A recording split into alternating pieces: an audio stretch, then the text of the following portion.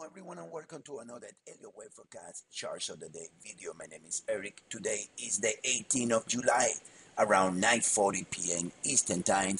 And here we go guys with another video. Charts of the Day is a session that we have within Elliott Wave Forecast, and it's a chart that we publish free every day in which we provide the view of the market in one instrument. Yesterday, for example, it was a Gore, which makes a tremendous rally today, and it worked perfectly in our favor.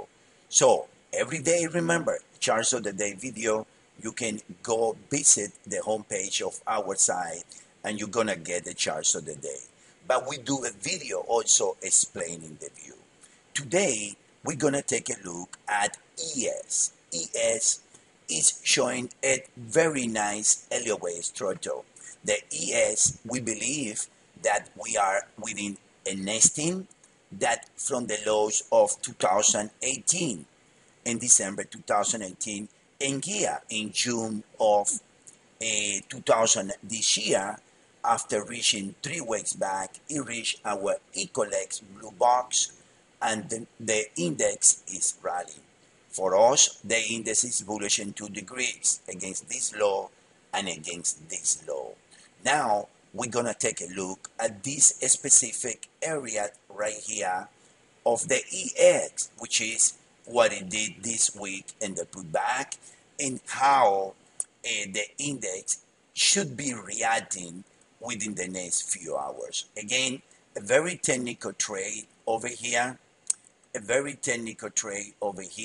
which if we take a look at the weekend update, to members of Elliott Wave Forecast, the market is behaving exactly in the way that we were expecting. This is the weekend update on the 14th. We were expecting the pullback that took place this week, and now the market is at the moment of truth. This is the weekend update, the pullback that we were expecting happened. This is the real market with the pullback taking place, and now we are at the moment of truth. Eventually, the way that we look and we like the market is that the index, it did nothing to favor the bears. Otherwise, the index, what it did this week was a simple 3 ways back. 1, 2, 3, 4, 5. That's A. B.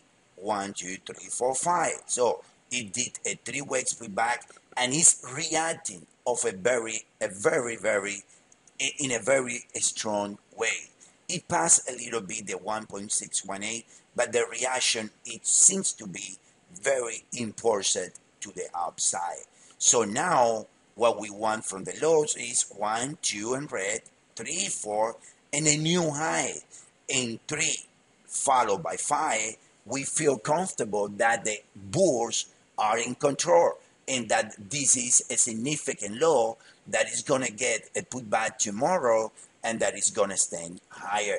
It's exactly the same setup that we have yesterday in Gore. If we get back to the Gore chart right here, from yesterday, what do we have? We have exactly the same setup. 5 followed by 3 with extension higher. If we take a look over here today at the chart of Gore, this is what you get when you use Elliott Wave the right way. When you use Elliott Wave as an indicator of what the market should be doing.